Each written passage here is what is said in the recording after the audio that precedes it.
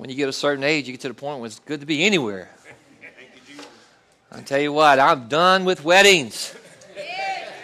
Man, those weddings, and they got to go to Natchitoches and have all that river, pretty sights and all that stuff. And oh, my Lord. Those 1 o'clock in the morning weddings just get old quick, amen? I'm too old for that.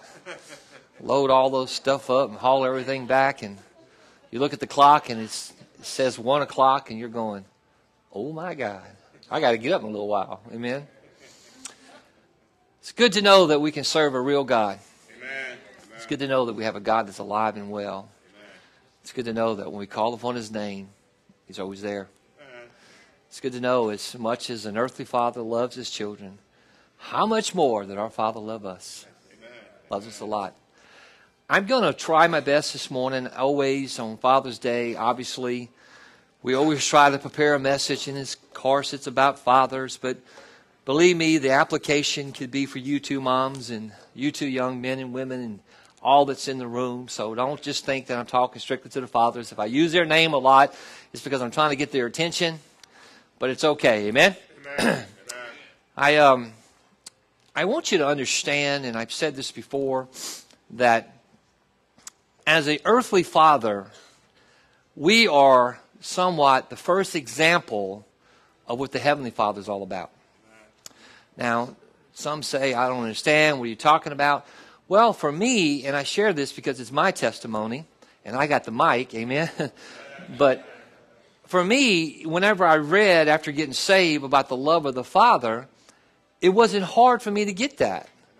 Because many know I love my dad, and my dad loves me, and he always said, I love you, son, I love you, son. Now, for him, if he heard his father say, I love you one time, that was one too many, or whatever, you know. I mean, it's just he just didn't get it. And so maybe you're here today, and maybe for whatever reason, there was a bad relationship between you and your father. And maybe your father just didn't know Jesus, and maybe your father was a bad father. And truly, from the bottom of my heart, I'm sorry for that. And I know it makes it difficult because many times when you start singing about the Father and start worshiping the Father, you can't help but think about your earthly father. And so that being said, you know, it's so important that men of God stand up and be the right father they're supposed to be. Now, I read a statistic, and forgive me for not knowing exactly all the numbers, but I'm going to try my best to talk about it just for a second so you can get this point. But one of the statistics I read several years ago talked about, the statistic was talking about across the board about children returning back to their faith, returning back to the church after they grow up and they leave the house. And it was talking about how raising kids in church, and maybe you as a parent are in church, and for whatever reason you're not really sold out. You go because it's the thing to do, or you go because it's church and you go. You're not really sold out. You just kind of go. Kind of more of a social event than anything else. The chances of your children returning back to their faith was in single digits. I mean, it was very low, very, very low, which is a scary thought. But really what's surprising was it talked about how the mother being sold out and the father not really being sold out, but the mother being sold out, it rose. It began to rise a little bit. And it rose up somewhere in the 20s, maybe early 30%. And then what's really interesting was it talked about how the father and the mother both were sold out. Now, these are two parents that love the Lord. They're sold out to God. And it rose again to like 36%. But this was the shocking part. The shocking part was it talked about, now this does not by no means gives mothers excuses not to do anything, but by shocking, it just said mothers who were not sold out, but the father who was totally sold out, totally surrendered in church, mother not, just kind of halfway there, the statistics rose again. Now, that don't make any sense, does it? Because you would think if the mother and father both are sold out, the statistics would be higher. But when they saw the father sold out, something about the father, it began to rise in statistics. Now, I thought that was really interesting. And I realized that even today, even... She can get away with that, amen? Even today, every sitcom you see on TV, they're going to have some kind of situation where the father is made fun of, You know, the father's an idiot. You know, and here's the reality of this. If the world can destroy the fathers, then it gets to the children.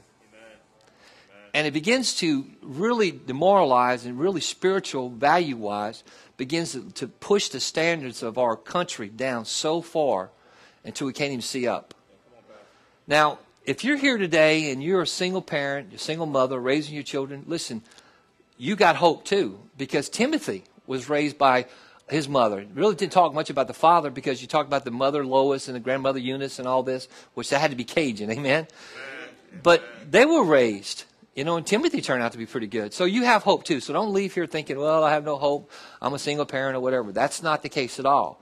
But the point I'm trying to bring out today is simply this. Us fathers need to stand up and take our position. Amen. As fathers, we need to know who we are in Christ. And when we know who we are in Christ, and guess what? Our kids will know who they are in Christ. Now, what I want to do, and I kind of put this up here, and I normally would give the kids, the opportunity to pick it up and bring it to their you know, mothers or fathers. We're giving away gifts today. But some of the gifts I'm giving away today are pocket knives. Kind of cool, amen? I want all the fathers to make sure they get a pocket knife. So after the service, we're going to ask you to come up here and get a pocket knife. There's small ones, big ones, large ones, all different sizes.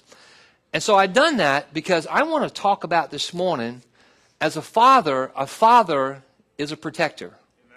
Now, I know some of these knives are really small. If you got to defend your whole family on a little pocket knife, you're in trouble, amen? But I thought it would symbolize that for us. And so, as a father, we need to be protectors of our home. Amen? We need to be the ones that's really going to watch after our home, because that's what really God called us to do. Again, please don't throw rocks at me. Don't say, well, I'm doing a good job. I'm a single parent. I hope you are, but I'm trying to get you to understand as a father. We're talking about dads today, okay?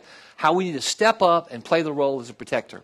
Now, as I studied the scriptures, and as I began to think about this, I thought about a father. And this guy's name was Jairus.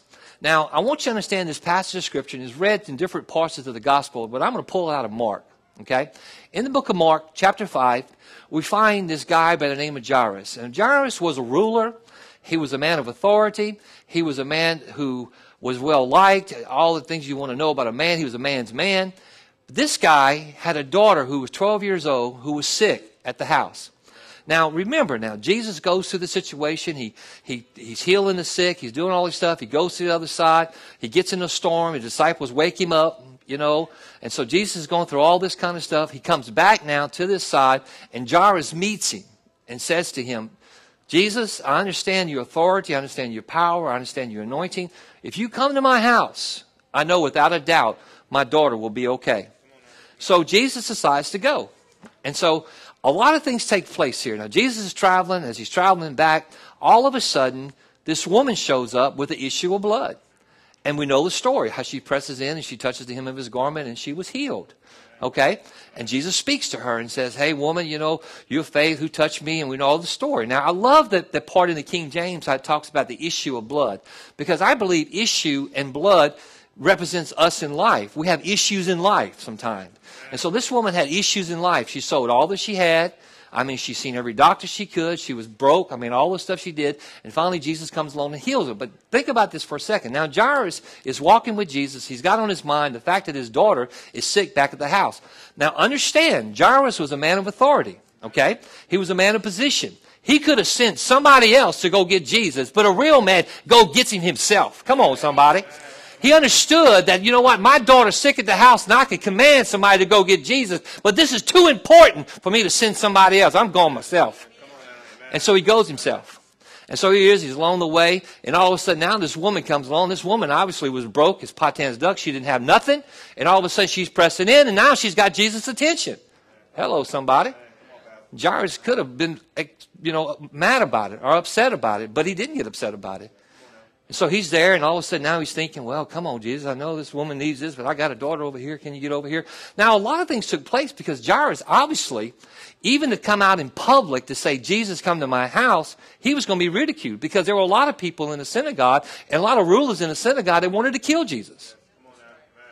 Amen? So he had to take a position and say, you know what, I'm going to get him to heal, not kill. And so now he goes, and all of a sudden now he's spending time with this girl, and all of a sudden now she's healed, and all of a sudden, next thing you know, somebody walks up and says, hey, your daughter's dead.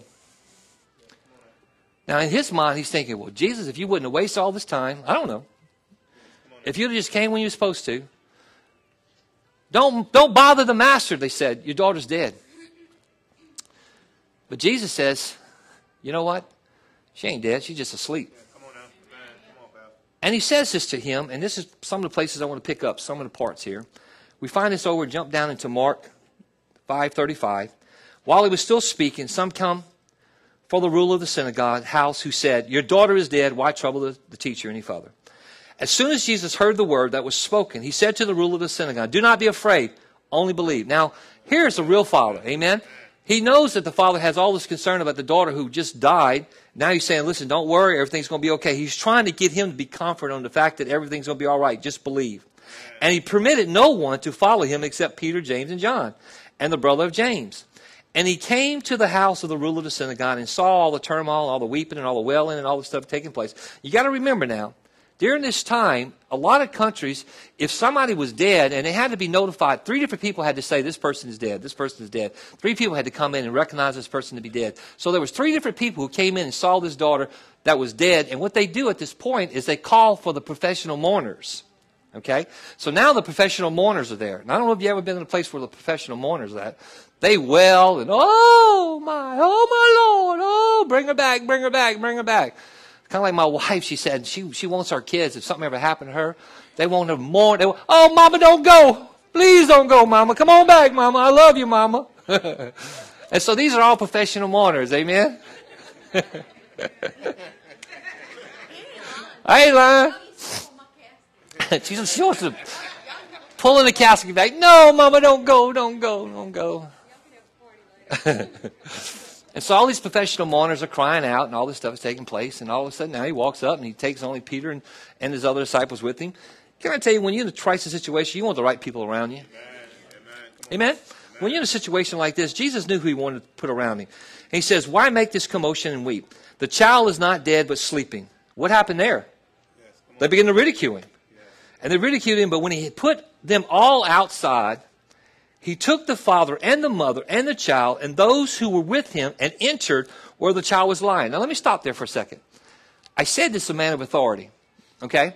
This is a man of position. Now, let me tell you what a real man knows. A real man knows his place. Now, this is his home.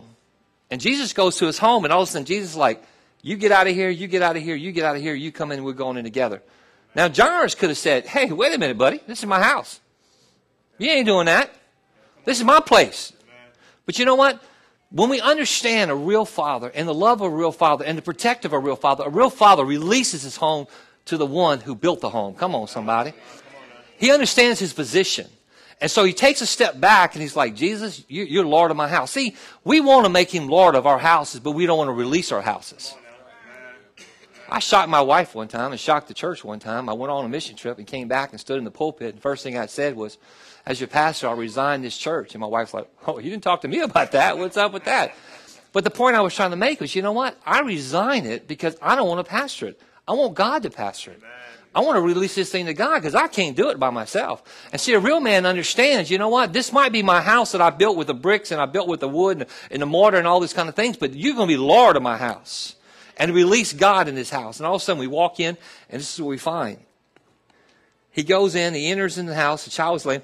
He took the child by the hand, and he said to her, Tamada Kamude, which means translated, little girl, I say to you, arise. In other words, get up, girl.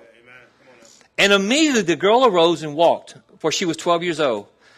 And they were all overcome with great amazement. Now, I love this because you remember now, you had 3 different people who had to recognize this girl was dead. Okay? Now, here's the miracle. The miracle comes in, he heals this little girl, and now they can really say it's a miracle because 3 people came in and said, she's dead. But he commanded them strictly that no one should know it. Now, that always bothers me, but I mean, that's God's thing, and that's another story, and he wanted to do some things privately, but he said this. And he said to them, give her something to eat. Now, one thing I find here is you've got to understand something really took place. This girl was sick, and she died. He came back, not only did he raise her from the dead, but he healed her. And all of a sudden now he's trying to get us to use common sense. He says, feed her. Hello, somebody.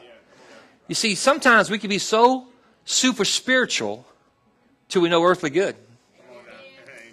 Because he's saying, hey, look, I know she was dead, and I know that she's alive now, but guess what? She's still human. Give her some food.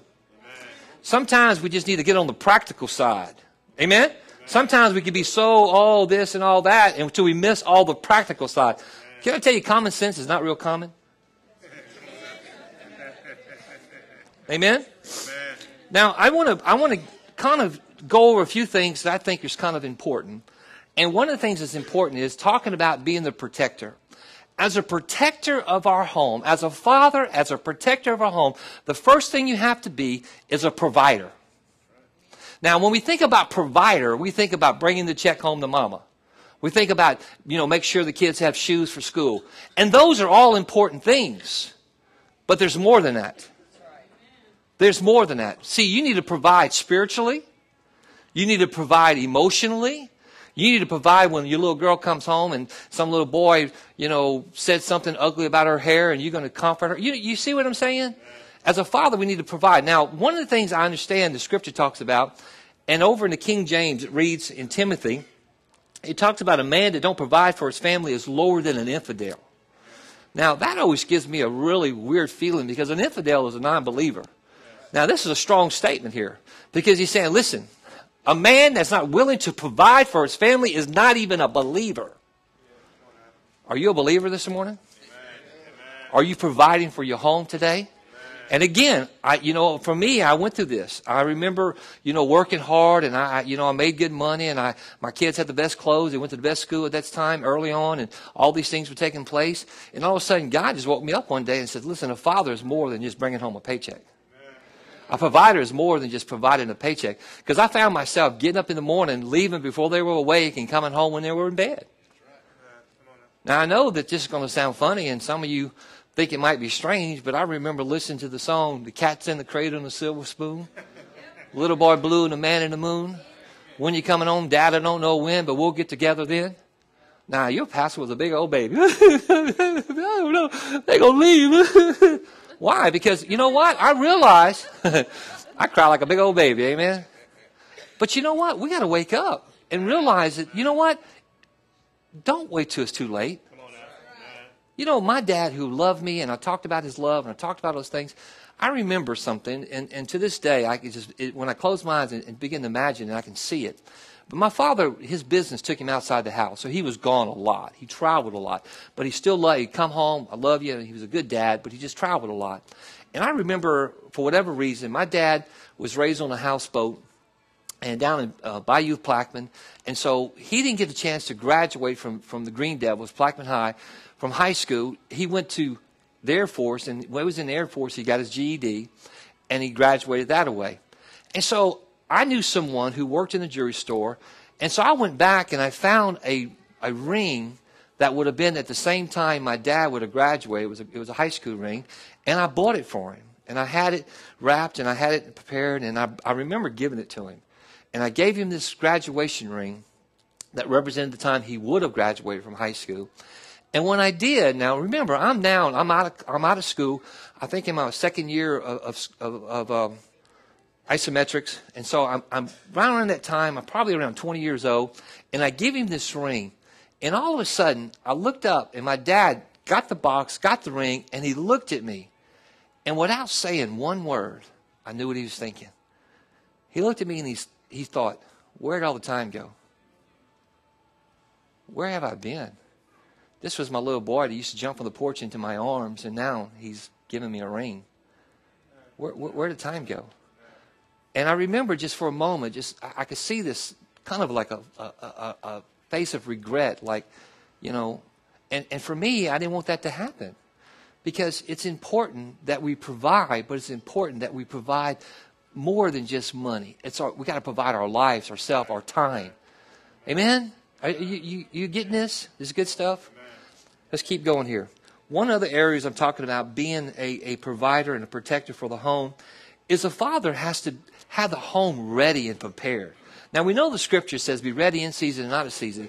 But there's another scripture when it talks about how when the master comes, how the real man of the house prepares the house. He said if he'd have known the thief was coming, then he would have been ready for the thief before he got there. So a real father prepares the home. Now, this is what the scripture says. Let me read some of this to you. It talks about the second watch, and it goes on saying, jump down in Luke 12, verse 40. And therefore you also be ready, for the Son of Man is coming at the hour you do not expect. Then Peter said to him, Lord, do you speak the parable only to us, to all the people? And the Lord said, who then that is faithful and wise steward, whom his master will make ruler over his household to give him portion of food in due season? Blessed is that steward whom his master will find so doing when he comes. Amen? Now, what he's saying there basically is blessed is the man who has everything ready. So when sometimes we get to the point we don't expect it. If we expect it, we'll be ready for it. But can I tell you something? Nobody knows when the master's coming back. And nobody knows the day and the hour that you're going to breathe your last breath. Amen? I wish I could tell you that. I wish I could tell you I knew exactly when the Lord's coming back. No one knows. Amen? But you know what? A good father, as a protector and a provider, is preparing his home for that day to come, whenever that day may be. Again, it might be tomorrow, it might be 10 years, it might be whatever it is. But see, a real father don't wait till all of a sudden it happens and then tries to go back to the store. It's like being in a storm. You know, if you're in the middle of if the hurricane's coming and the hurricane's almost here in Leesville, can I tell you something? You're not going to find a flashlight at Walmart. You can forget it. You're not going to find any water at Walmart. You're not going to find a generator. You're not going to find these things. You should have had these things before the storm came. Because if you had them before the storm came, when the storm comes, you're prepared. You're ready. You got everything ready to go for the family. See, a real protector has everything prepared for his home. He prepares his children for marriage. He prepares his daughters for marriage. Come on, somebody. I told my granddaughter the other day, I was bringing her to the doctor, and we had a little trip that we take every week to this little doctor she was going to. And I said, Papa's going to teach you how a real man's supposed to treat a lady. I said, don't you dare go out unless they open the door for you. And I'd open the door for her, and I'd let her in my truck. Now, she's 10 years old. Guess what? I'm training her. Amen. So when some comes along, I was processing there. I was trying to get to when that guy comes along, she's going to recognize and know, you know what? He's not the one. Come on, somebody. Why? Because you prepare them. You get them ready. You know, one of the things I did when I was in business, and my wife was homeschooling, but when I was in business, I'd have clients come from out of town, and they always want to take me to lunch or whatever. And so what I would do, one at a time, I would take one of my boys on a business lunch. Why would you do that? Because I wanted them to understand what it was to sit at a table and know how to act at a business lunch, how to order their food, how to carry on a conversation. Why? Because I wanted to prepare them one day. They don't just wake up in the world and go, oh, pass the taters, pass the meat, come on, Jesus, let's eat. You know, you get what I'm saying? A real father prepares. He's doing all these things. He's making ready. He's making way for his children, for the world. Amen? Here's the next thing. A real father understands that his steps are ordered by God. Now, let me just go back for this, okay? Let me read this to you. Psalms 37. It says, the wicked borrow and does not repay, but the righteous shows mercy and gives. For those blessed by him shall inherit the earth, but those cursed by him shall be cut off. The steps of a good man, the steps of a righteous man are ordered by the Lord, and he delights in his way. Though he fall, he shall not be utterly cast down, for the Lord upholds him with his hand. He says, I have been young, and now I'm old, yet I have not seen the righteous forsaken or descendants begging bread. He is ever merciful and lends, and his descendants are blessed. The steps of a good man are ordered by God. Now, why did you say this, Pastor? Well, I'm fixing to hit some of you between the eyes. So, hide the knives, amen. You can't have the knives, I'll leave. When you come to Fort Polk and you get this attitude, it's the armpit of hell. It's so hot. I wish I had Virginia. I wish I had Kentucky. I wish it. What you're saying is, where God has you is not right. Because, see, a real man understands that the feet of a righteous man is ordered by God. See, a real man steps back and says, you know what, honey? We might have put in for Virginia, but we got Fort Hope. God has a reason for us there. And then when we understand that the feet of the righteous man is ordered by God, then we don't whine and complain about where God has us. You see, if you're not careful, you will spend all your time anywhere you go fussing and complaining and whining about where you at, instead of saying, God, thank you. Because God, I acknowledged you, and I believe if I acknowledge you, you'll direct my path. God, you said the feet of a righteous man is ordered by you. And then when you understand that, then you have to say, God, there's a great reason for us being here today, instead of whining about it. As a protector, you treat your kids that way. You train your kids that way. How would you like to spend the rest of your life just whining about wishing you were somewhere else? Huh? How many times have you heard people like that? How many of you work with people like that? You know? They just constantly, man, I hate this place, man. I wish I was somewhere else. Yeah. I was in the doctor's office, and this girl came, and she was talking about where she was from, and I won't use the state because I'm sure some of you are from there, and that's okay. It's probably a nice state, but this girl just got on my last nerves, and she was talking about, yeah, my state this, my state that, and finally I looked at her. She was working, making our money, you know.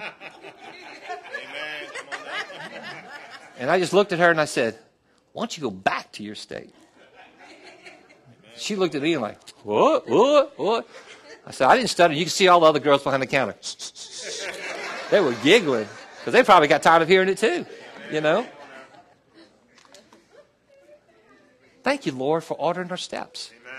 Thank you, Lord, for allowing me to say, God, wherever you have me, I'm going to find the best out of it. God, there's something good there.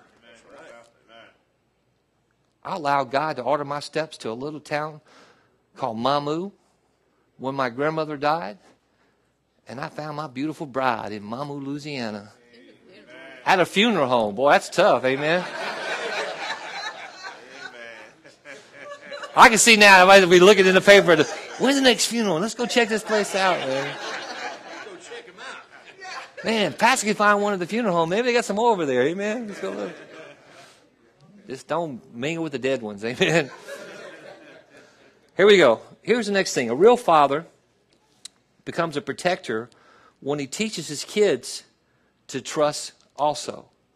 Because, see, sometimes we talk about it, but we really don't trust.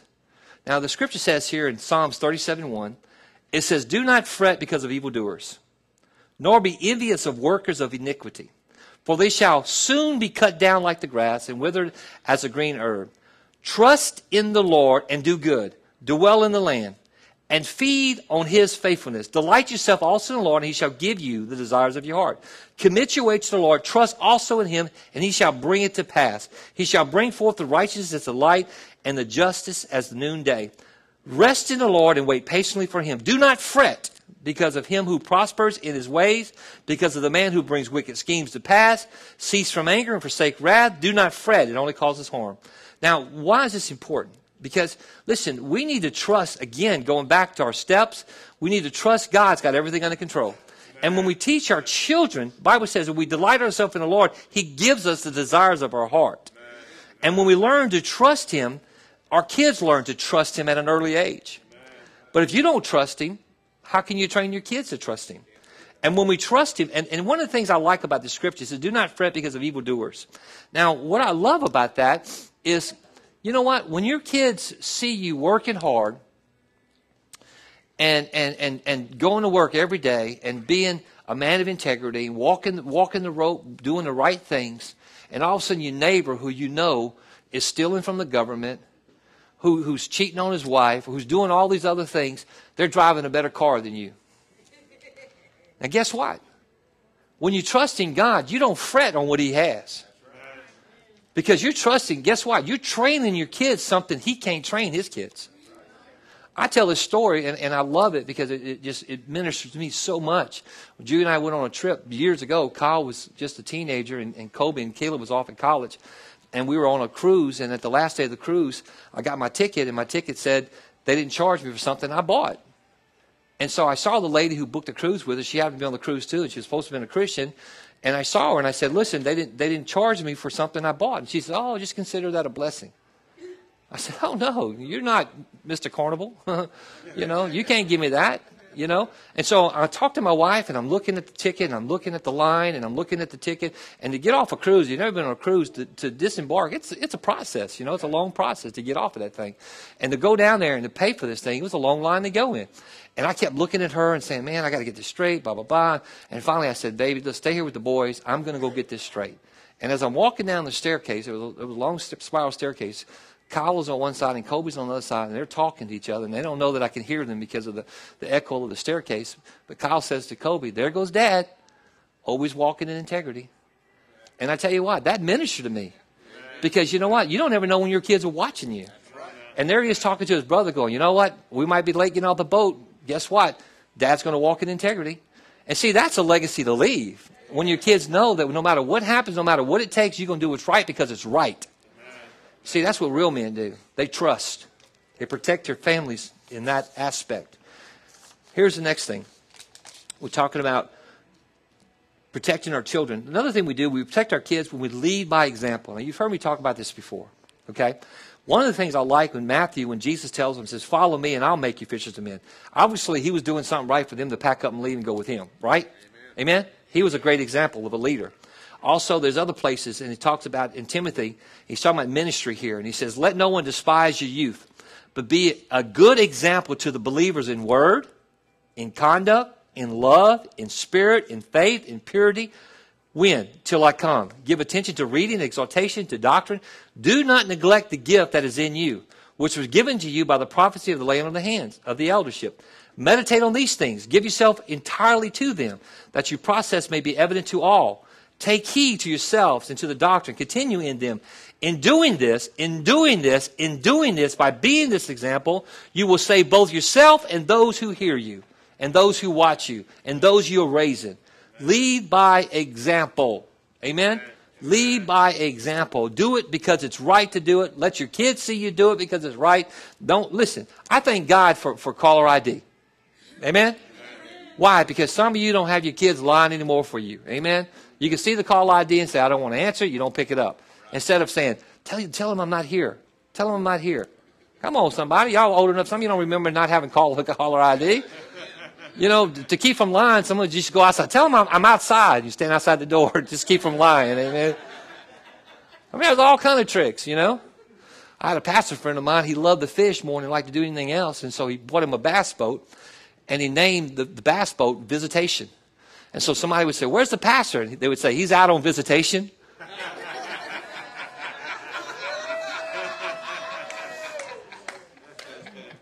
So I named my tractor Visitation. Amen. Where's pastor? He's out on visitation, digging another hole. Lead my example. Again, the example that we lead with are ones that they must follow. And I close my eyes, and I'm not throwing rocks at you for this, but I'm just telling you, the only example I can use in this area, and some of you might do it, and that's your habit. But if you're a smoker, don't blow smoke in your kid's face and tell them not to smoke.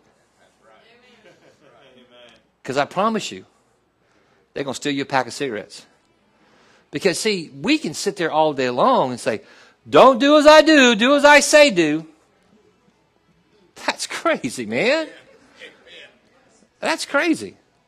How in the world can you tell somebody not to do something you're doing yourself? Amen?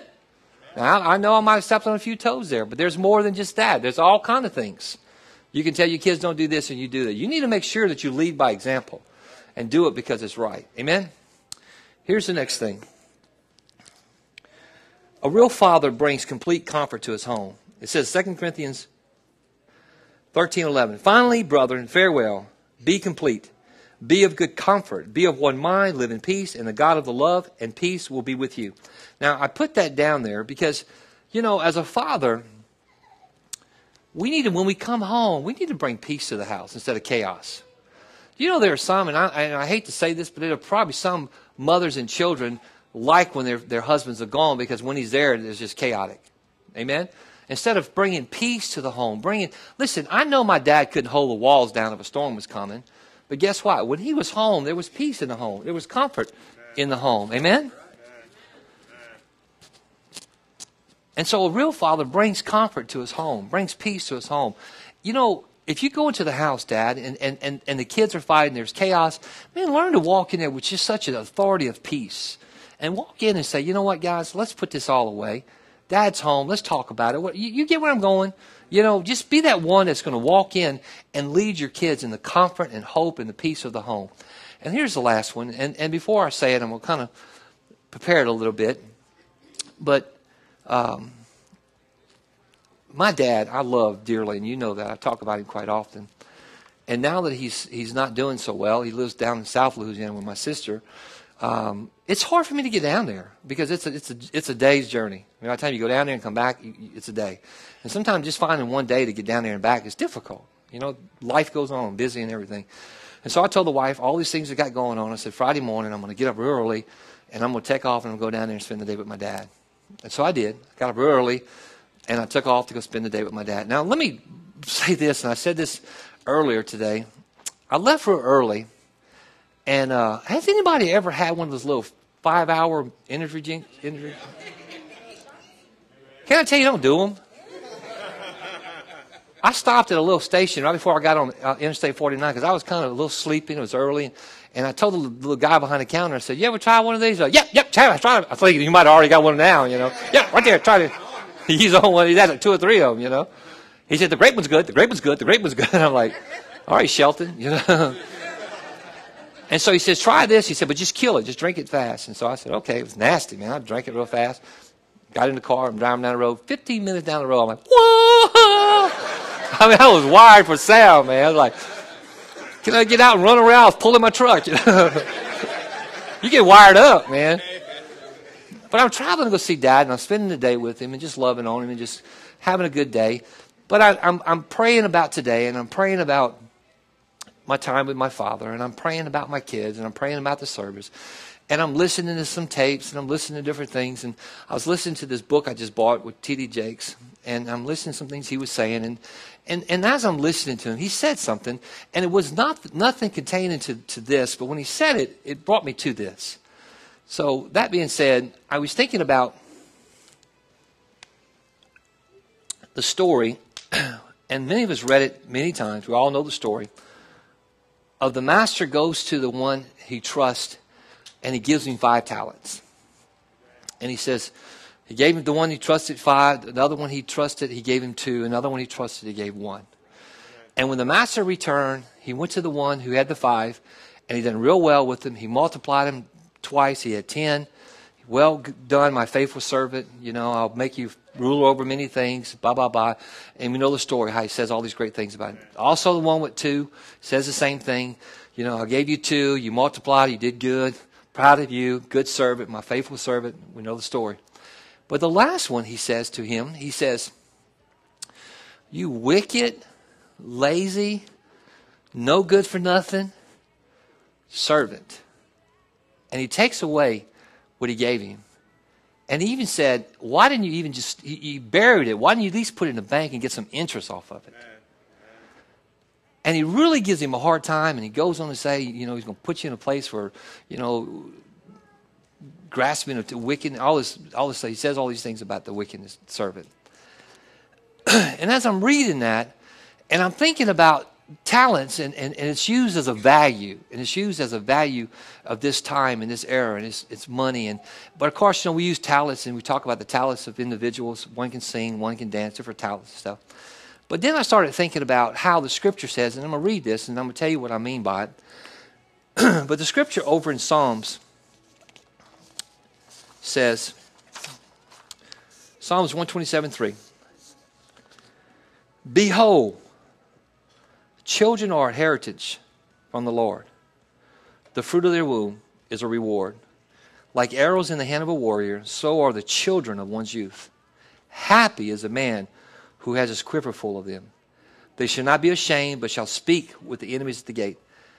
And he talks about the inheritance of a child, and really inheritance is really things that he's passed down from birth. I mean, you could pass your characteristics down. You can pass the way you cut your meat. You could pass the way you say a joke. I mean, all these characteristics you could pass down to your children. And when he talked about the talents, and he says 5, 5, 2, 2, 1 he took away from him. Just for a moment, let's just imagine those talents as our children, you know, and he entrusts us with 5. Are we multiplying our talents? Are we doing everything we can for our kids, with our kids, so their life will be multiplied instead of being taken away? Because, see, we could put value on money, we could put value on stocks, we could put value on houses, but how much more valuable is our children? And how much more value is the gift that each one of our children have? How much value is the gift that you give them that they should have? Pastor Edom, who passed away some time ago, dear friend of mine, loved him to death. One day he said to me, he says, what do you think the most wealthiest land in all the world, the most wealthiest land, the most land with most value? And of course I started thinking about, well, maybe, you know, Africa because of the, you know, the gold, or maybe, you know, Russia because of diamonds, or this, and I started naming off all these valuable minerals. And he said to me, he said, the most valuable place of real estate is a graveyard. And I said, what? He said, just imagine all those gifts that are buried in that graveyard. All those gifts that could have been used for the kingdom of God are buried in that graveyard. All those wasted gifts that wasn't utilized are buried in that graveyard. And I thought, God, help us. God, if you entrust me with the talents, if you entrust me with kids, whether they be biological, spiritual, God, I want to multiply their talents. God, I want to make sure that I give them everything they need to do better instead of having it taken away. God, give me wisdom to multiply the talents you entrust me with. Father, I thank you for this day. I thank you for this time. I thank you for this word. I pray blessings. God, I just pray right now for every man, woman, and child and across this sanctuary. God, if there's someone here today, for whatever reason, maybe something was said, God, it could have been something to do with the men or something to do with any part of this message. But God, you spoke to their heart in somewhat of a profound way. And so I'm speaking to the hearts of everyone, not just to the men. But maybe you're here today, and maybe for whatever reason, some of these things we talked about being a protector, some of these areas you're struggling in, you're having a hard time in. You're having a hard time with being that person that you should be, that example, that leader, all the things that you're struggling in a certain area of your life. Don't need to know what it is. Don't want to know what it is. All I want you to know is I want to come in agreement. I want to pray with you. So if you're here this morning, something that was said, whether husband or wife, again, it doesn't matter, but something that was said really touched your heart, and you say, Pastor, that's an area that I need prayer in. Would you pray for me in this area? Whatever it may be, I want to pray for you. If that's you this morning, right where you're at, just slip up your hand and put it back down. Thank you, Jesus. Thank you, Father. Anyone else? Just want to pray for you. See those hands. Anyone else? Just want to pray for you.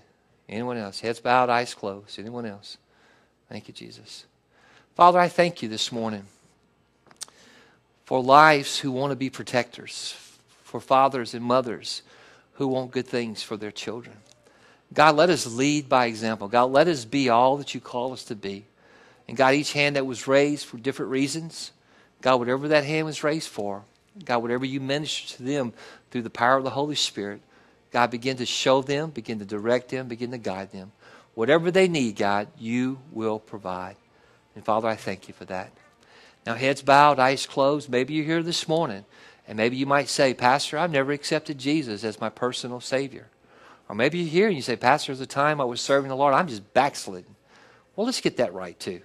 Right there between you and God, from the heart. Just pray this simple prayer. Jesus, forgive me of my sins. Jesus, I repent of all my wrongdoings. Jesus, I repent of all the things I've done. Jesus, come into my life today. Jesus, I'm sorry. Forgive me. Jesus, I love you. Jesus, I want to make you mine. I want my house to be your house, my home to be your home. Jesus, thank you for loving me. Now, you might have prayed that prayer for the first time, or again, it might be a prayer of rededication. Again, I'm not going to embarrass you, call you out. Just want to pray for you. If you prayed that prayer this morning, right where you're at, just slip up your hand and put it back down. Thank you, Jesus. Thank you, Father. Thank you, Lord. I see those hands. Anyone else? Thank you, Lord. Anyone else? Father, I thank you so much that we can call on the name Jesus and you never deny us. God, you even said, I've seen the righteous forsaken or seed, never seen the righteous forsaken or seed begging bread. God, thank you for your righteousness, and thank you for the righteousness of Jesus in this house. Blessings be upon every man, woman, and child that's prayed this prayer. Blessings be upon everyone who stands in need of something in their life. But God, I thank you for this day. Speak to our hearts. Let this day be a great day in the kingdom of God. Blessings be upon them. In Jesus' powerful, holy name, amen and amen. If you receive that word, let's give God a hand. Amen.